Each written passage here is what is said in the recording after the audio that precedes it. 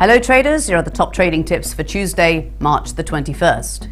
The pound saw a test of investor fortitude on Monday after it was announced that the UK government will trigger the Brexit on March the 29th. The British currency initially declined on the news, but the loss of value was marginal and the pound actually was able to rebound.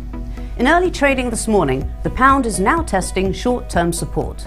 Today's trading of the British currency is likely to remain choppy against the US dollar and reversals may be sought. Gold has declined in early trading this morning and has begun testing lows.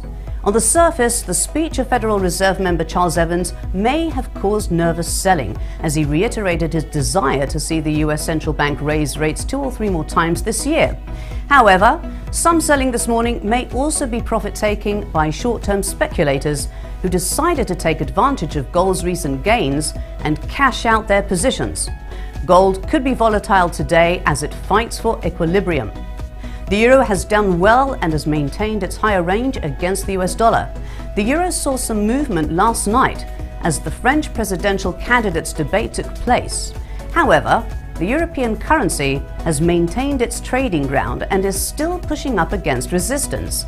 Traders will have the opportunity to test short-term resistance and support levels for the euro today. Thanks for watching and have a great trading day.